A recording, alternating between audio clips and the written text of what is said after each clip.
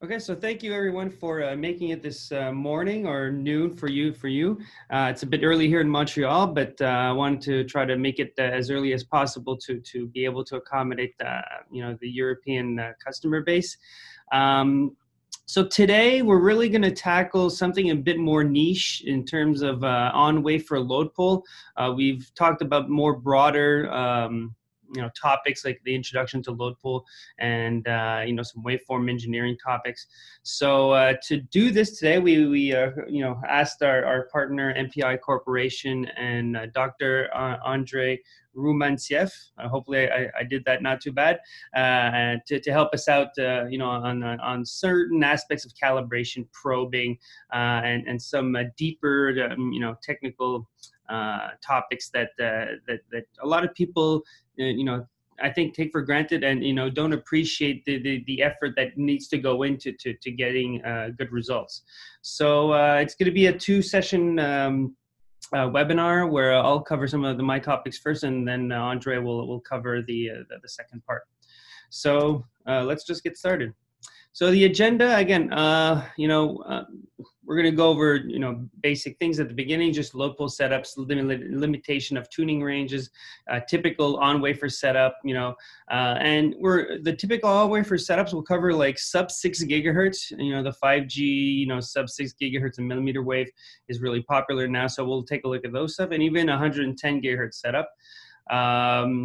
And then Andrej will pick up the puck there and cover different things, again, parts of calibration, S parameter measurements, and things like that in a more thorough way. So again, load pull setups. Okay, we've had a few webinars on this, so we've covered these topics a bit. So it's going to be a very quick overview. This is usually how things happen for me. I get a call from a customer or from MPI, and they say like, oh, we have this opportunity where we want to, put this great product of ours, our probe station, and they want to match it with one of your great products. And, at the end, we need to figure out how this big tuner can mate on a probe station like this. So yes, individually, these products are great and very popular, and, they're really, we're really proud of these, but the problem is to make these things to work seamlessly together is not as easy as it seems, It's bulky tuners, you have microscope, RF probes, DC pins. There's a lot that goes into it, and really have to take a lot of effort to do it right and to basically keep the performance as is once you migrate from like a fixture measurement to an on-wafer measurement. So I want to give a quick example. So this is more of a fixtured measurement, right? Where, here's one of our application engineers, Tim. This was probably 4 or 5 years ago. We were doing this demonstration in a hotel room. And as you can see, he's all excited. He's ready to go. Very simple setup. You have a table, you have a few longer cables, you could accommodate. Very simple setup. Fixtured measurement. Yes, there's some, expertise that needs to go into the fixturing of it, like transformation fixtures, biasing, things like that. But usually that's pretty simple way to connect and set up everything. Mechanically, everything, sets up seamlessly. The size of the tuner is not really a problem.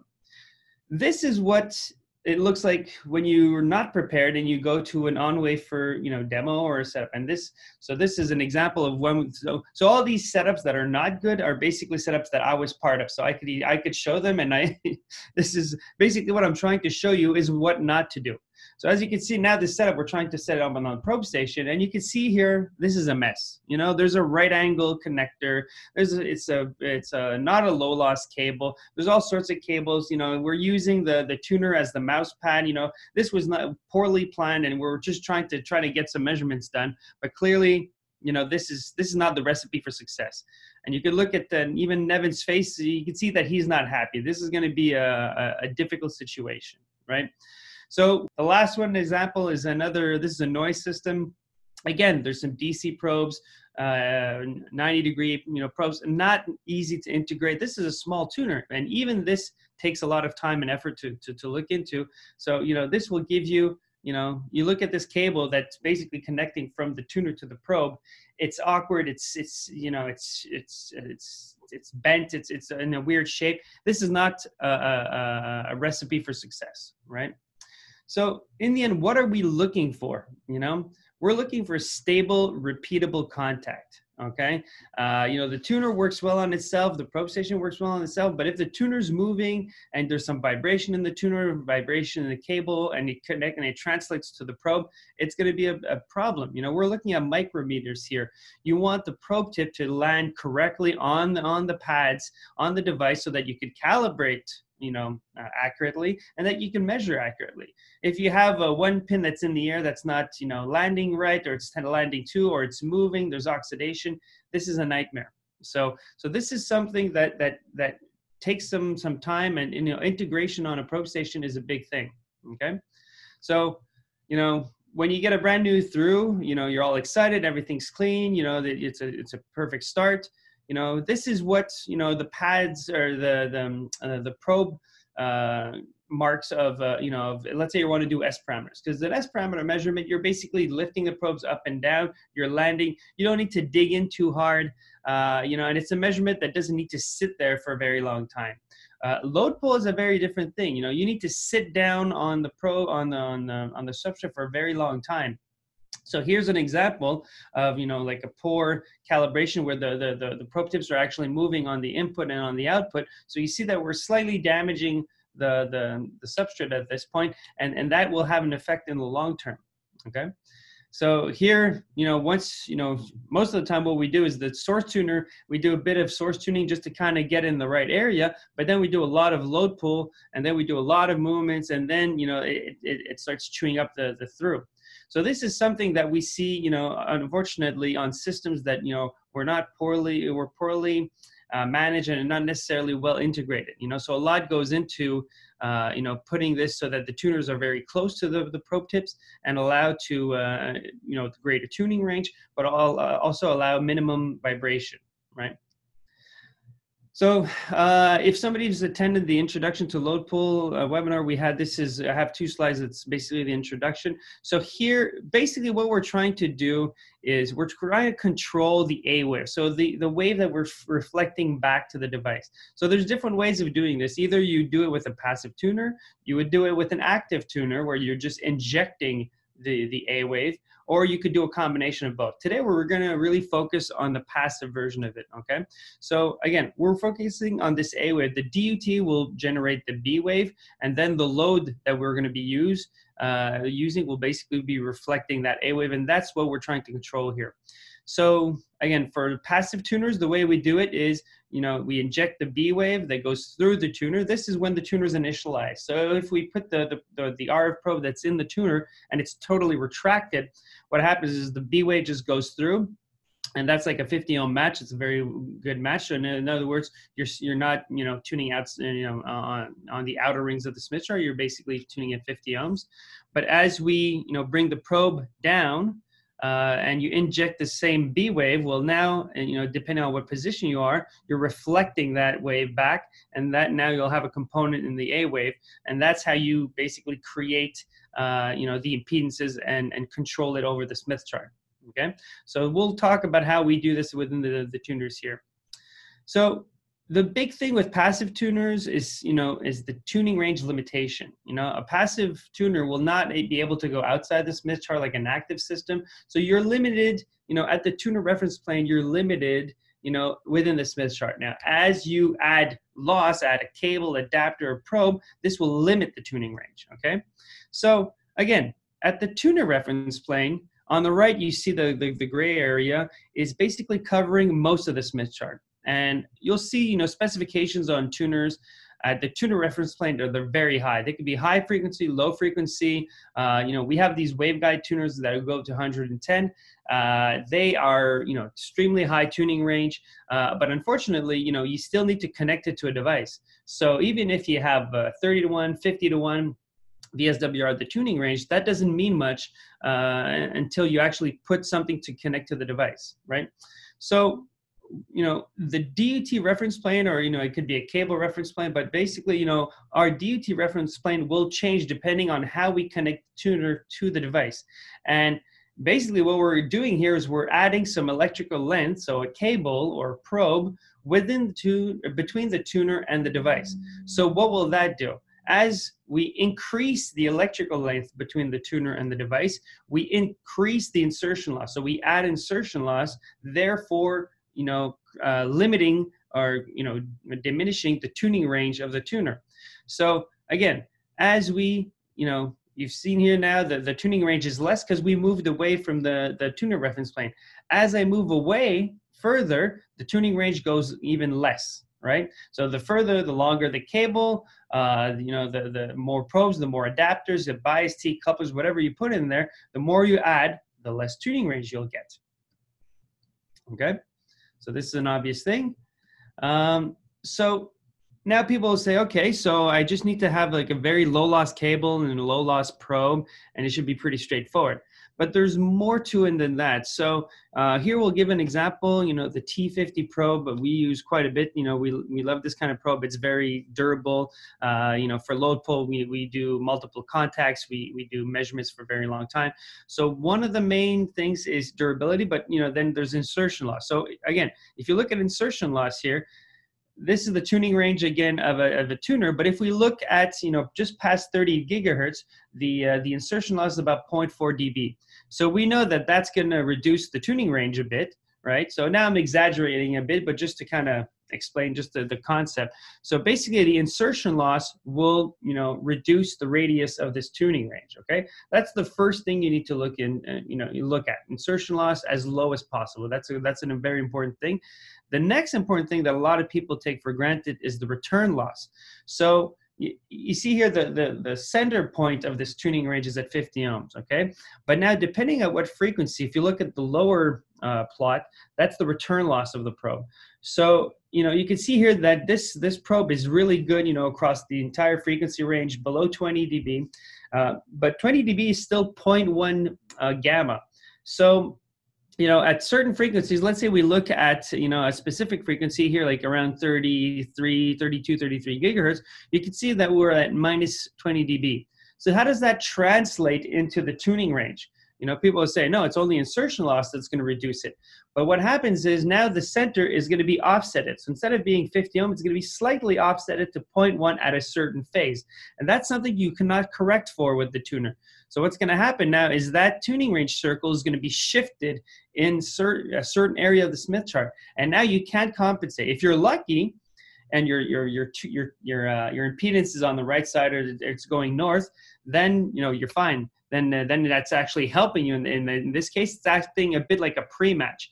But in my experience, most of the time, the probes is in the wrong area, especially at the low frequency, because at low frequency, it doesn't turn as quickly, and the phase is, it's depending on what position you are. Usually, you're going to be on the right side, and the impedances are going to be on the left side.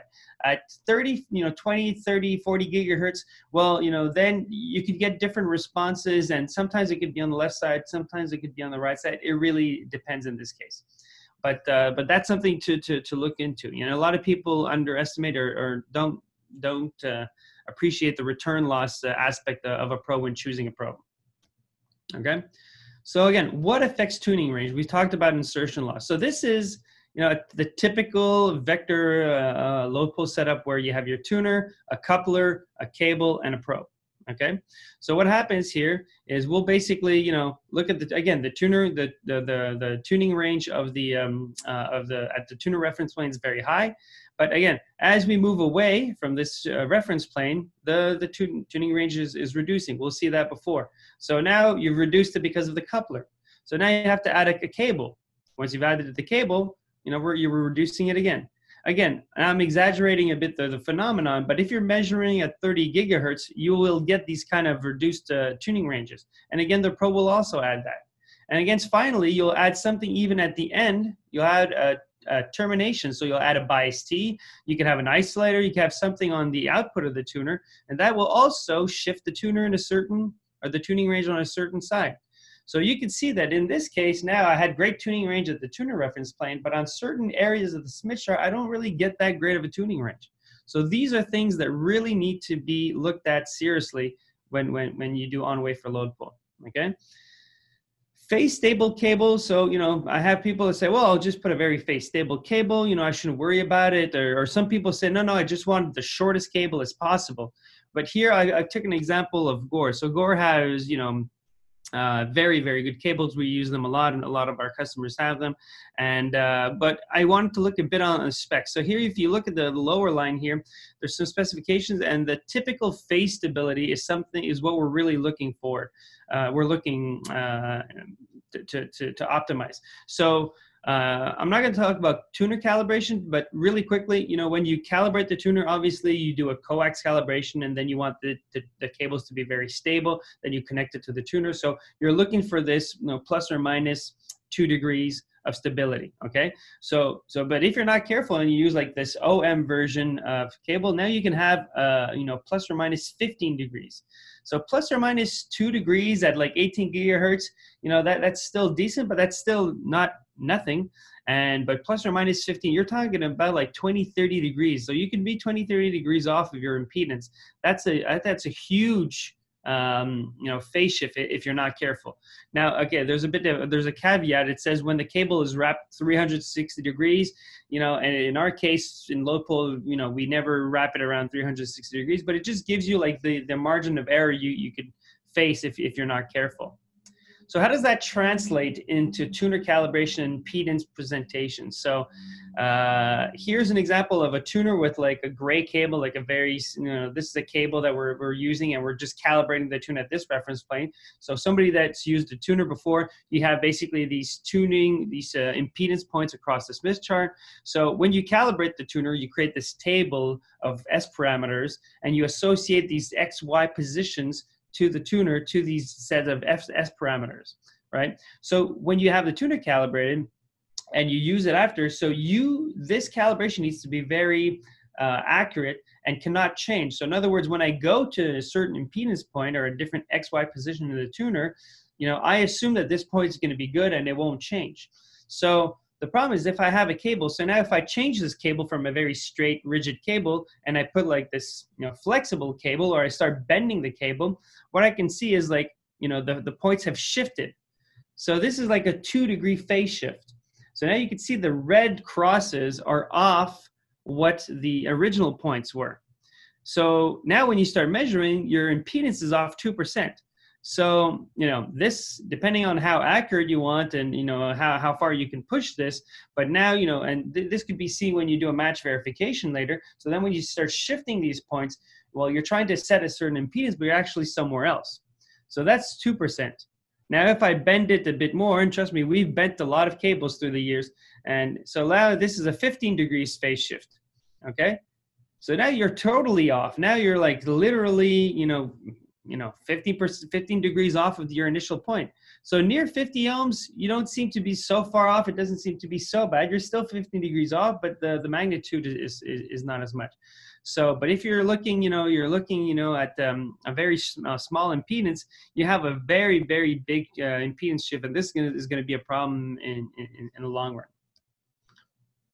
So at sub 6 gigahertz, it's, I would say it's less of a problem because, again, at low frequency, the wavelength is longer, so the electrical length is shorter, and it's less of a problem. But here's an example of a system here. This is a 0.8 to 8, and so there's two flavors of this tuner, and you can see on the top here there's a 0.8 to 18 gigahertz tuner, and there's that one is probably like a 10 to 26 gigahertz tuner. But basically what it's showing, there's these rigid airlines. So some customers, say, I don't want the cable or the impedance to change whatsoever, so I need a rigid airline between the tuner and the probe tip, even if it's at low frequency.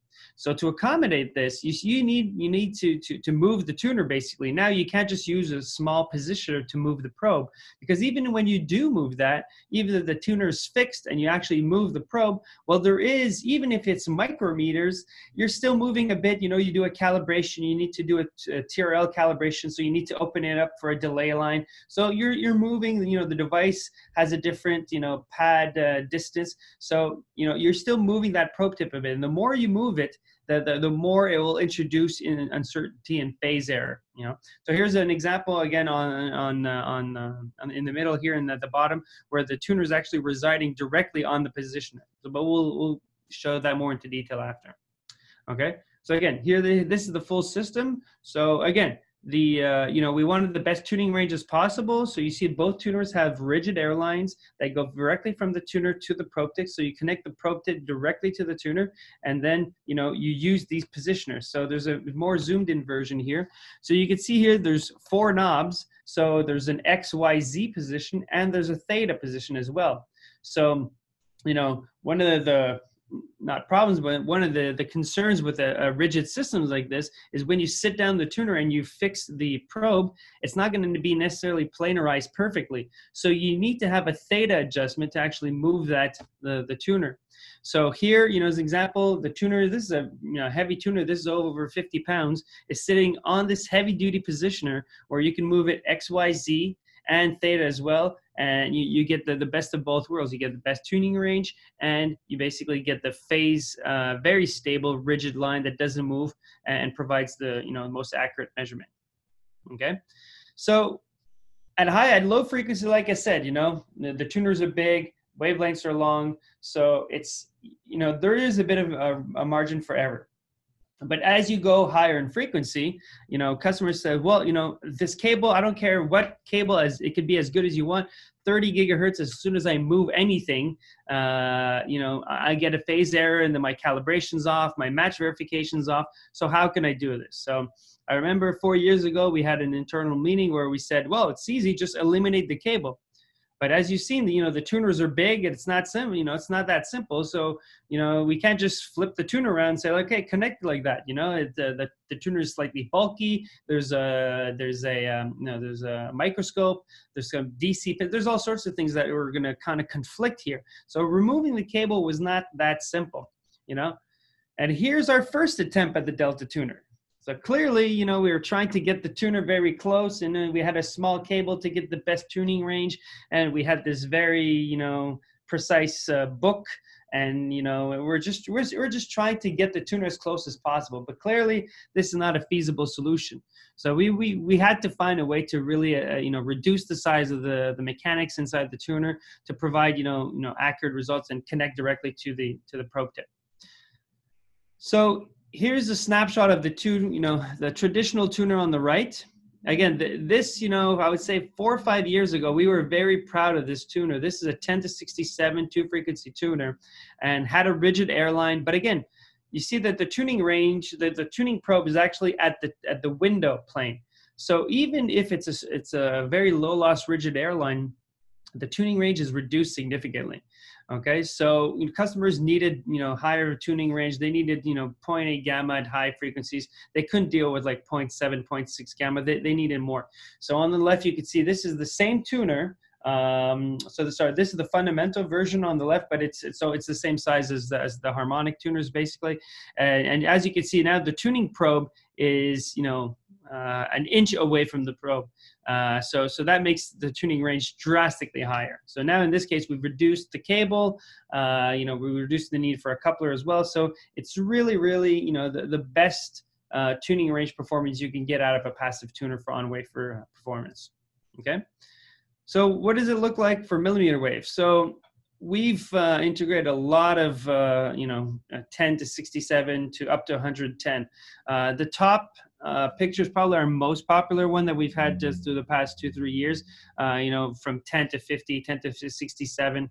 On the right, you have, even 28 to 110 gigahertz.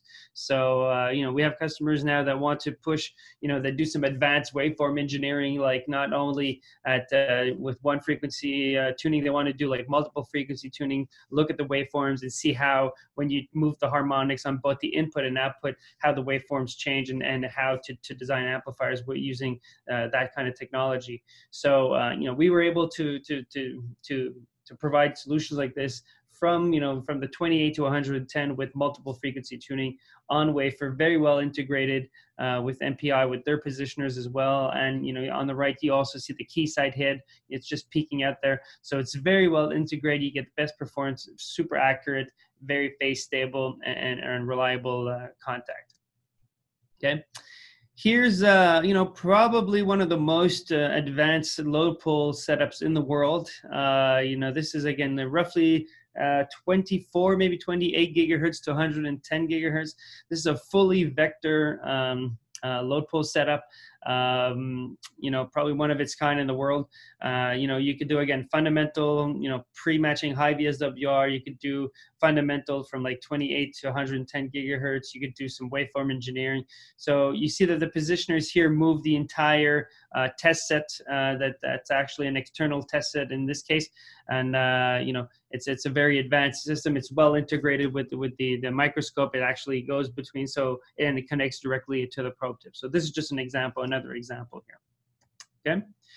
So again, I won't go too deep in here. I want to give Andrej a bit of time here. We're already 30 minutes into it, but basically, there's people use in different ways. There's the typical scalar setup where, again, you have your two tuners that are connected there. You have an input block where you could basically just calibrate out the loss of the input block and the coupling path of the coupler, and that's how you can de-embed back to the probe tip. Same thing on the output. There's different paths you can take, either just an output path from the bias T to the coupler, or if you're using a spectrum analyzer to measure harmonic power and whatnot, you can also couple that. So how do we calibrate this tuners in this case? Because people are more familiar with the low frequency, where in the low frequency you could actually calibrate the tuners separately.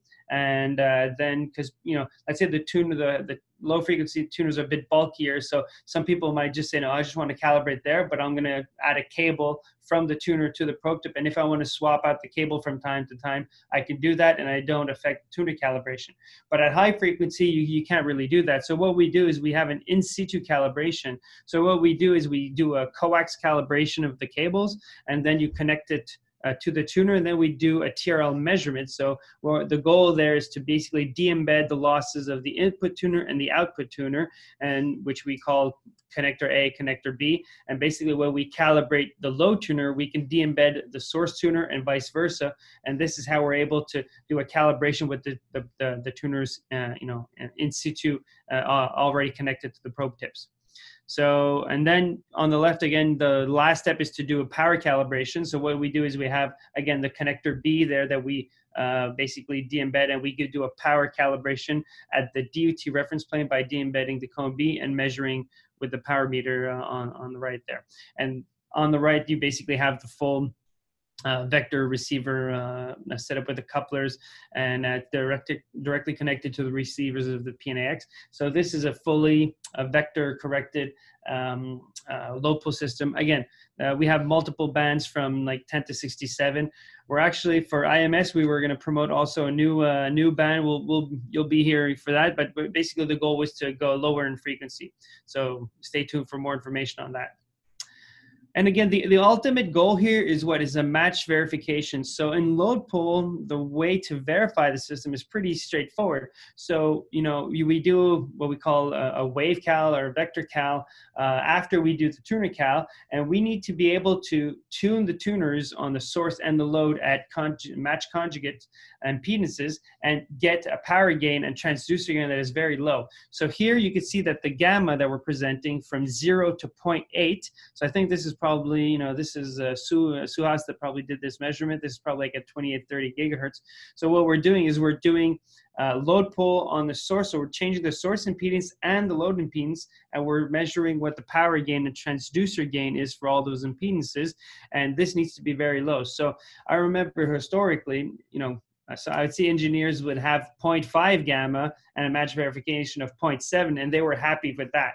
Here we're, and these are actually one of the first, measurements we're doing. Now we've been kind of tweaking some calibrations and optimizing a few things, but this is the kind of match verification we should expect at a minimum. So here the worst case is about 0.2 dB at 0.8 gamma. So, so now you know that when you get performances like that, your S parameter measurements are good, your tuner calibrations are good, and all the de-embedding is right. And this is the kind of performance you should expect from a system like this. So now I guess I'll hand it off to Andrej here. So I guess Suhas, you can, let me just stop sharing here. Andrej, you still there, or did I lose you? Oh, I'm here. Oh, good, good. So very, very nice start.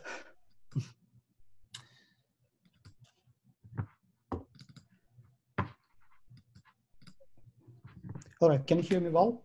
Yep, perfect. Very well. Let me take from here, and the last part of our webinar, we will be talking about wafer level calibration, what is the specific problems and available solutions today.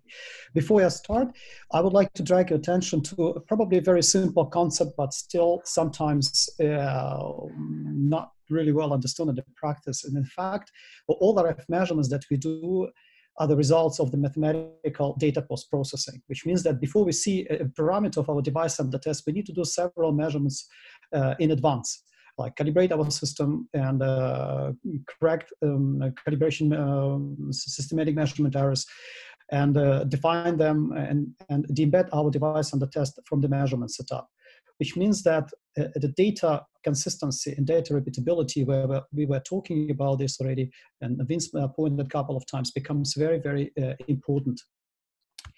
So the key success factor when we do on wafer measurements is repeatability and reproducibility of our data. And the contributing factors to this success are, first of all, the RF probes, of course. This is a physical interface to our device under test, which connects the measurement setup to the DUT terminals. Then also system mechanical characteristics. If you have a good probes but the loose system and you cannot position the probe at the same point of contact every time you need to measure your device under test, this will significantly reduce the accuracy of your measurements and accuracy of your calibration. And the system positioning accuracy is usually given by the system design, the optical system resolution, the stability of the positioners, the stability of the probe arms, cables you use. This is all in total. It sounds very simple, but there is a lot of expertise and understanding behind the system, which provides you with a stable and repeatable data. So then calibration, the accuracy of planar calibration standards becomes an influencing factor.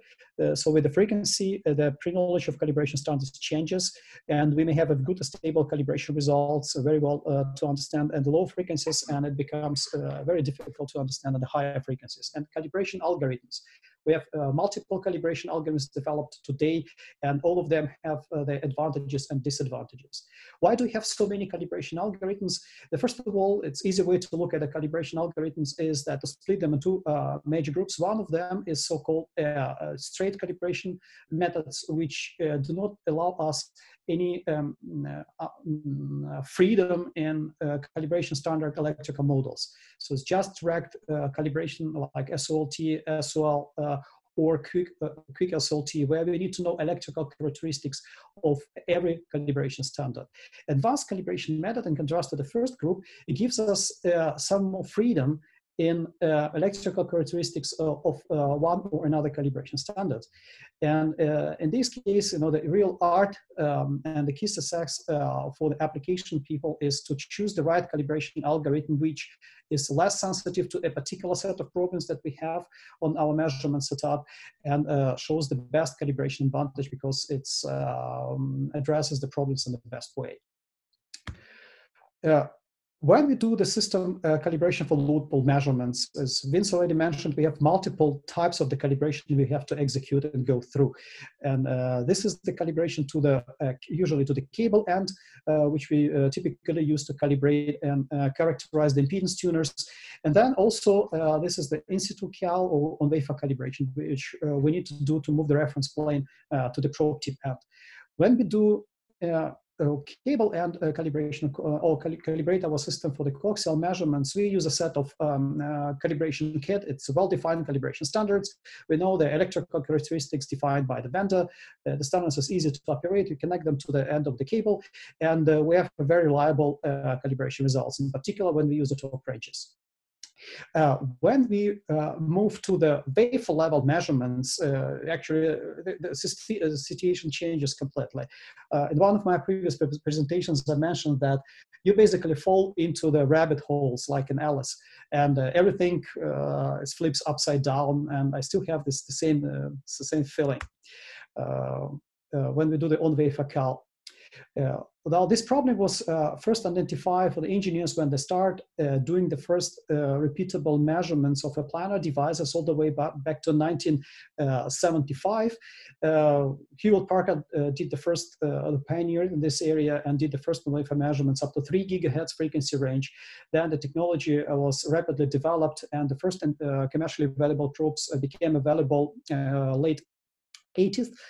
So over 40 years development of the wafer level measurements, the technology made significant, actually tremendous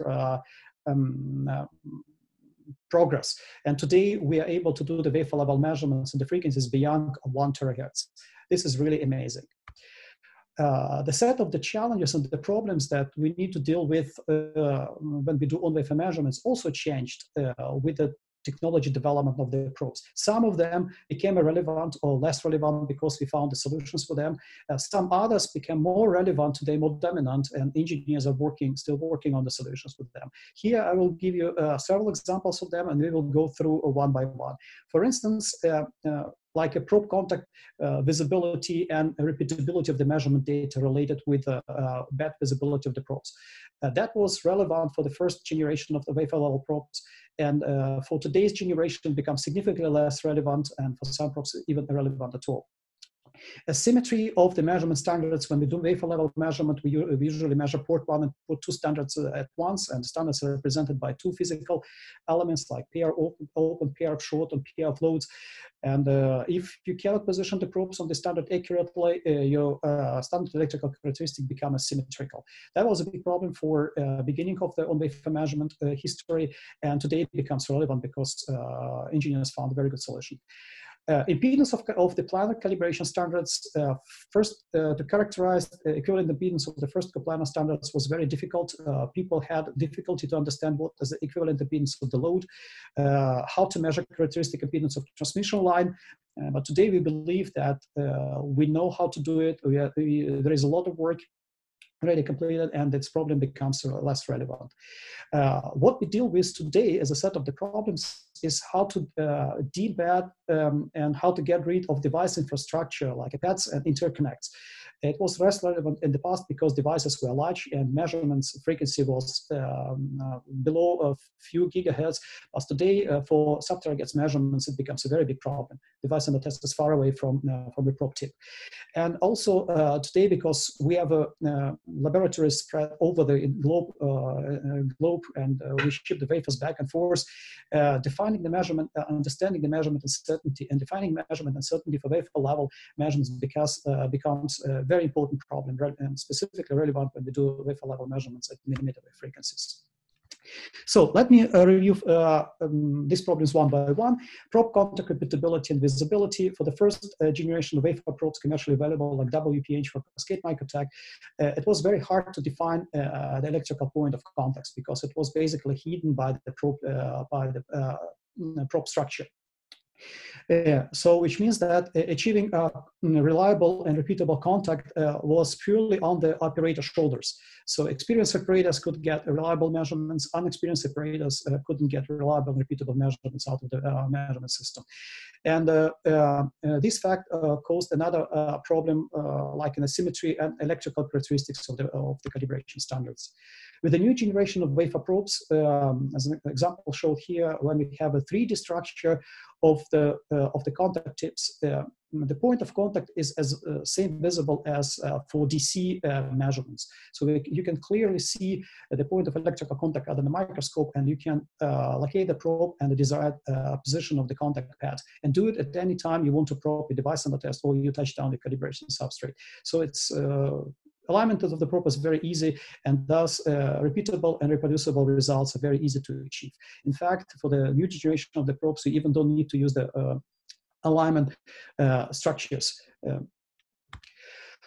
So repeatability of the contact is another point, another important mechanical characteristic of RF probes, in particular when we do load pull measurements, because as Vince already mentioned, we need to stay in contact for the long time, and because the tuner is operating, changing the load impedance and source impedance.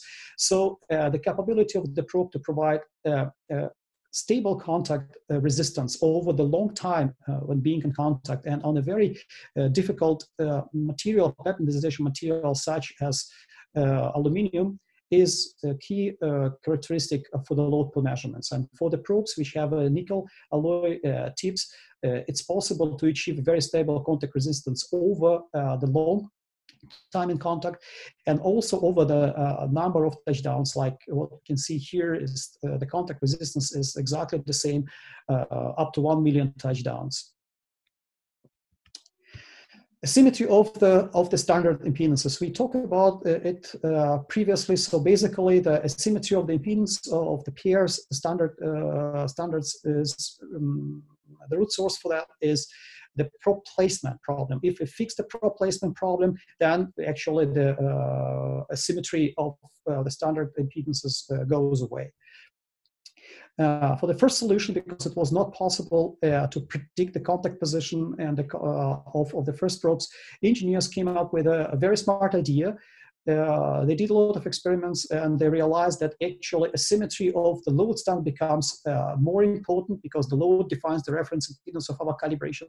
If loads is asymmetrical and have different load impedance port 1 and port 2, my accuracy of the calibration significantly reduces. Open and short asymmetry is still important, but maybe less important than the asymmetry of the load. And that is why they introduced the LRM calibration routine, which measures only one load and at the same time measures the pair of the open and the short. Good solution for the first measurements at the low frequencies, but still didn't answer the question of what to do with the asymmetry of the open and short standard, as well as how to measure accurately of the second network analyzer port, which was not calibrated using the load standard. And it's very good to know that with the new probe technologies and with the new systems which provide a very accurate probe positioning, actually this problem does not really exist any longer. Impedance of coplanar standards, it's another problem we mentioned. What we can see here on this graph is where the frequency increase, it becomes very difficult to provide an accurate model which captures characteristics of our open, short, and load standards at the higher frequencies. Here we look at the phase of the open and short standard accurately measured and compared with the traditional models that we use for the open and short, such as parallel capacitance and serial inductor. What we can see is that this model apply very well up to roughly 40 gigahertz, and beyond 40 gigahertz, they actually fail, which means that the standard the calibration methods which require accurate models for the open and short will fail as well, such as an SOLT.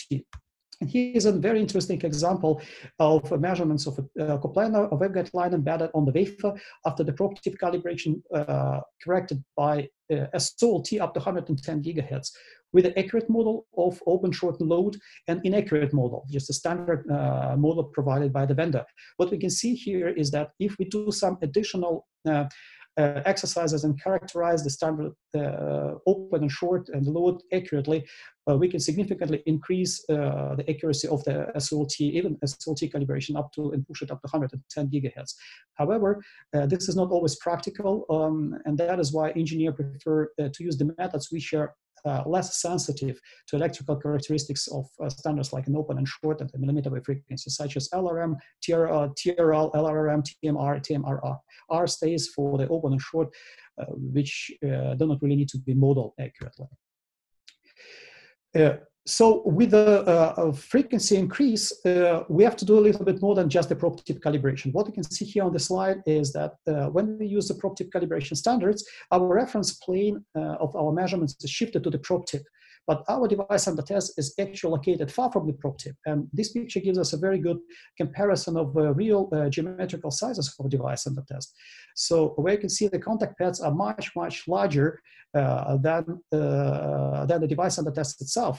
And the probe tip is not just the only step that we need to exercise. We need to do some extra steps like pad embedding routines. So, and shift the reference plane down to the device under test terminals. So from the probe tip and get rid of the impact of the device contact pads, as well as the via stack and other device under test infrastructure. So these algorithms, the embedding becomes very difficult to execute at the frequencies beyond 20 gigahertz. Industry conventionally uses an open and short de-embedding, which captures device under test infrastructure environment pretty accurately, but only up to the 20 gigahertz. If we need to verify extracted models, model parameters at the frequencies beyond 20 gigahertz, it becomes very, very challenging. So we need to use either advanced embedding methods, which require multiple steps, 5 or 7 embedding steps are available today, but they are really impractical. So the alternative way is to move from the probe tip calibration and the bad calibration elements on the wafer. So there's a custom on wafer calibration standards, and that shows actually very good calibration accuracy and measurement accuracy results. And this is the way to go. Different calibration methods are available, multi-line TRL for much higher frequencies, which is actually frequency unlimited, or if customers prefer, engineers prefer to use the probe tip calibration, this is through mass reflect or through mass reflect. Why through mass reflect or through mass reflect calibration algorithms are more preferable for the wafer level measurements? The first of all is because they do measure both load standards, port 1 and port 2 load, independently from each other, so the system is fully calibrated with the loads. And asymmetry of the load is allowed. This is a typical case when we make on-wafer calibration standards, when you have one stock parasitic of the stock on the port 1 and another parasitic of the stock via stock on the port 2. So basically the custom-made load is asymmetrical. Arbitrary impedances models are also allowed, so the load can be an arbitrary impedance element with even the load resistance port 1, port 2 different from each other, which typically corresponds to on-wafer calibration, custom calibration standards. So this algorithm is on-wafer ready. It has an additional advantage versus already known transfer through mass reflect algorithm. In fact, this algorithm has an extra reflect element. So you can measure both opens and both shorts. It adds an additional information redundancy on the algorithm, so the algorithm itself becomes more robust to the errors and improves consistency and reproducibility of the measurements. So next slide shows a comparison of conventional wafer level calibration routines like LRM, LRM, and TMRR in terms of the standards which are used. So through load port 1, load port 2, short port 1, short port 2, open port 1, open port 2. What we can see here is that through mass reflect use all possible standards for the additional redundancy of the measurements.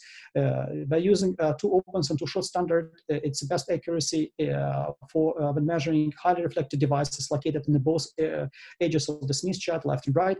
And by using the 2 load standard, we have the best accuracy for measuring well-matched devices like transmission lines or power amplifiers.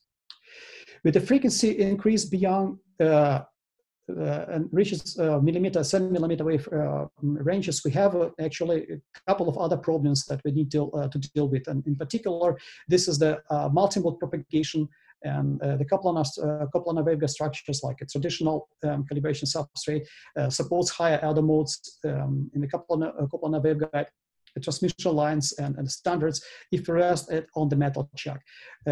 This is the picture shows us the electromagnetic wave structure at 110 gigahertz when the calibration substrate is placed on the metal chuck. What you can see here is that the waves are completely corrected because these are they are the result of the superposition of different modes, and higher modes are not desired for the calibration. Yeah. So this problem became the engineers became aware of this problem already at the measurements of 20 and 40 gigahertz, and the solution that engineers used previously was to isolate the calibration substrate from the impact of the metal chuck, so by adding an absorber layer in between. So this solution works pretty well up to roughly 50 gigahertz, but what you can see here with the frequency increase, absorber changes the characteristic impedance of the transmission line and increases the imaginary part of the transmission line. Basically what happens is that at the millimeter wave frequencies, we end up with a calibration reference impedance of a complex nature. And this is not what we actually want to do.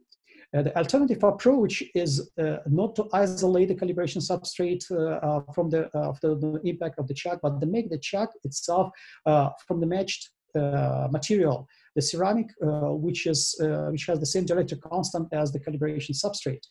The first experiments, which were done back to 2008, proved that this concept actually works pretty well. And the main idea is that not to absorb the electromagnetic waves, but just let them dissipate into the auxiliary chuck and make it infinite of size versus the geometry of calibration substrate. And this idea was already proven by the Planer-Cal Industrial Consortium of European metrologists and engineers. If we want to do the accurate calibration of using coplanar structures at frequencies beyond 50 GHz, it's better to look at the material properties of the main chuck and the calibration and auxiliary side of the chuck. So another probably what happens is with the frequency increase is that it becomes very difficult to define equivalent impedance of planar calibration standard when it is located at the probe tip. Why it is so? Because the probe tip is the discontinuity point where electromagnetic waves are not formed properly. And it's always very difficult if you have a superposition of electromagnetic waves to define the equivalent impedance of the standard. To which mode do you define it? So we actually don't know. And what you can see on this graph is that the coplanar waveguide line mode is well formed only at a distance far from the transition point. This graph shows as a result of extracting load inductance out of the planar load, the probe tip load standard at the frequencies beyond 110 GHz. What you can see is that actually equivalent inductance of the load is not constant, and it varies from frequency point to frequency point, and there are several ranges where it varies really drastically, and we have the error up to actually 95%, which means that if we use this standard and we use this model, we end up with a very large error of our probe tip calibration. The possible solution for this problem is that they use the standard which are located far away from the transition point, which means that SOLT, SOLR, LRM, LRM methods are probably not desired when using the probe tip calibration standards and frequencies, millimeter wave frequencies. So either using the offset calibration standards, or what is the always better way is just simply go directly to the on wafer calibration standards, where your probe and transition point is far away from the physical location of the standard, and the standards are very close to the device and the test terminals. And the bonus you can have with this approach is that you get rid of the parasitics of your device and the test infrastructure. How to address the problem of the metrological level calibration accuracy, and as well as how to calculate and propagate uncertainties of your probe tip calibration. It's possible to do when we use calibration algorithms and calibration software developed by metrologists. One of them is statistical free software package developed by National Institutes of Standards and Technologies, available for everyone. The only limitation here is that you need to be a metrology expert to know how to operate the software, and to know how to set it up and use it for the calibration. And also you cannot connect it directly to the network analyzer. This is the tool which was developed for the data post-processing. So you cannot calibrate your lab setup and do S-parameter load pull measurements with this type of the calibration. We suggest to use Calibre calibration software, which is also free of charge, free downloadable from the MPI web page. It connects this statistical calibration engine with the graphical user interface of Calibria, and makes the very complicated calibration routine very easy to use and implement in the daily calibration practices. And last but not least, this is the online calibration, which means that Calibria measures the S parameters of calibration standards, and also once the error terms are calculated by statistical, Calibria sends them back to the network analyzer. So you can calibrate the entire setup for your live measurements, just operating one software graphical user interface. The last slide is just demonstration what is possible to do using calibrated statistical calibration. Here is the measurements of the LNA, the frequency range from 220 up to 340 gigahertz on the way. At the wafer, this is the LNA from Fraunhofer in Freiburg, very, very good technology. And what we can see here is that we were able to characterize not only the gain of this LNA, but also to estimate the confidence interval, which makes the transfer of the measurement results from one setup to another setup much, much easier. Yeah, so, and this is all possible to do just with one software, Calibria and NIST statistical. We have an application note dedicated to this topic. Feel free to go to the MPI webpage and download this application note. And this is my last slide. It looks like pretty good in time. Instead of the conclusion, I wanted to share with you a table which may help you to make the right choice of the calibration method, depending on what you exactly do and what is your ultimate goal. So here you have a list of the popular calibration methods applicable for the wafer level system calibration, and different application scenario that like adaptive calibration, on wafer calibration with the custom standards, measurements of the millimeter wave frequencies, measurements sub-terahertz frequencies, when we do the high refractive device characterization, or when we do the round device characterization. And the check marks help you to understand advantages or limiting factors of each of the calibration method. So thank you very much. This is all about the calibration I wanted to share with you today.